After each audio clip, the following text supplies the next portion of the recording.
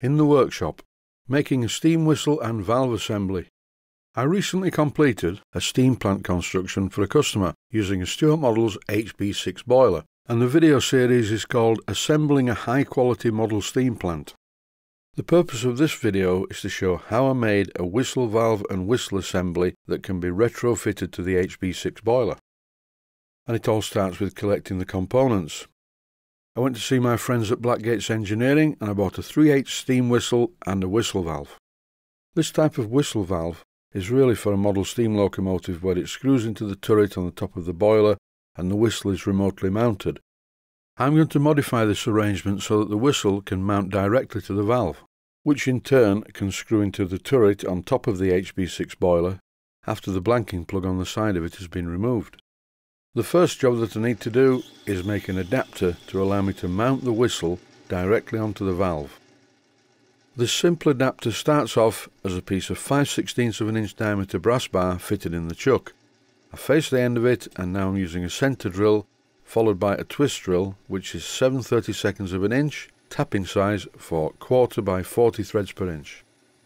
Because of the length of the thread on the whistle, I'm making this adapter 3/4 of an inch long so that it fits over the original threads on the whistle without me having to shorten them. This clip shows the threading operation. I engage the back gear of the lathe to slow down the rotational speed of the chuck, and here, as you can see, the threading operation is well underway. Here's a useful tip. When threading holes like this, it's a very good idea to drill the hole longer than you need it so that the tap doesn't bottom out at the end of the hole and snap off. Once the hole is threaded, removing the tap is very simple. All you do is reverse the direction of the lathe with the switch on the front of the lathe. The type of tailstock chucks that I use on my lathes are the hand-operated type. You don't need a chuck key, but when running in reverse, the chuck needs a little bit of pressure applied to hold the tap in place. I've disengaged the back gear and the chuck is going fast, so I can use a couple of grades of sandpaper. This, for instance, is a piece of 400 grade wet-to-dry sandpaper. So once I get the part nice and shiny, I just use some Scotch-Brite to finish it off. Health and safety warning, try not to get your fingers caught in the chuck when doing this. The 1/4 by 40 thread on this whistle doesn't go right to the end. There's a plain part, so I have to modify the fitting. Using a 1/4 of an inch diameter drill, I just drill down the end of it for a short distance that corresponds to the plain part of the shaft on the whistle. And then I use some Loctite 542 on the threads. For this application, the whistle needs to be permanently fixed to this adapter, so the 542 will help with that. And to make doubly sure that it's a firm fit, first of all I screw the whistle into the adapter. Then using the tailstock chuck, I clamp the other end to hold that firmly in position, and I slightly rotate the chuck, and this makes sure that the whistle is very tightly screwed into the adapter. And now it looks like this. Complete, you would think, but no, there's more to do yet. The thread on the brass part at the end of this adapter is threaded 1/4 by 40, 1/4 by 40 to go into the whistle valve, and 1/4 by 40 to fit in a steam turret on a model steam locomotive. But unfortunately, this has to screw into a Stuart Models HB6 boiler, and the threads on that are not 1/4 by 40, they are 1/4 by 32. So I need to make a thread adapter, and that's what I'm doing at the moment. I'm using a piece of brass hexagon, and I'm turning one end of this down to exactly a 1/4 of an inch. And then, as always, I use a centre drill to drill down the centre, followed by a twist drill. And if you wonder why do I use a centre drill, I would suggest that if you have a lathe, try drilling a hole in the end of a piece of brass without using a centre drill, and watch your drill wander all over the place. A centre drill is just a very short, stubby drill that drills holes in the end of pieces of metal without wandering about. In this clip I'm using a tailstock die holder to cut the thread, and as you can see by my large thumb being out of focus in the foreground of the picture, I'm turning this chuck by hand. I'm not doing it under power.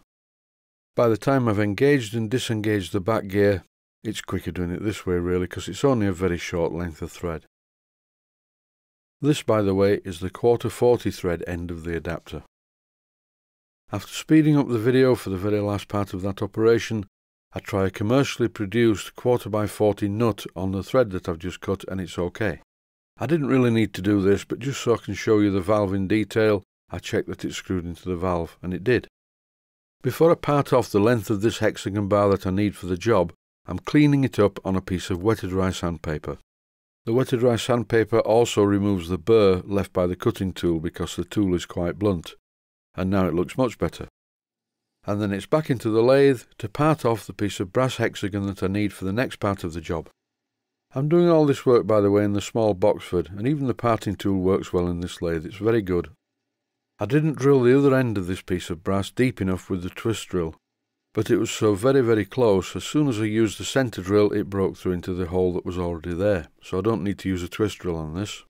The next job is to thread this end a 1/4 by 32 threads per inch. I have about 4 tailstock die holders of different ages, so I try and put the most popular dies permanently in these, and I just reach for the correct one.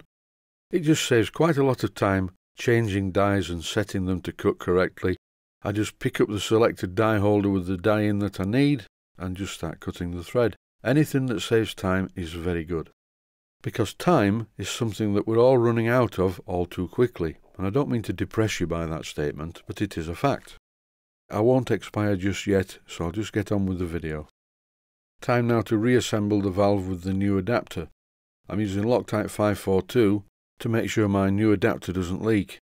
I'm not using 542 on the whistle adapter because the whistle needs to be screwed to the valve after the valve is fitted. You will notice that I've turned off some of the hexagon at the end that goes into the boiler because the part of the HP6 boiler's turret where this will fit is recessed. I'm supplying some shim washers with this valve, so all the customer has to do when he receives the valve is use the correct combination of these shim washers to make sure that the whistle ends up at the top. A trip to the post office is imminent. That's it for this one. Thanks for watching, and I hope you found it useful.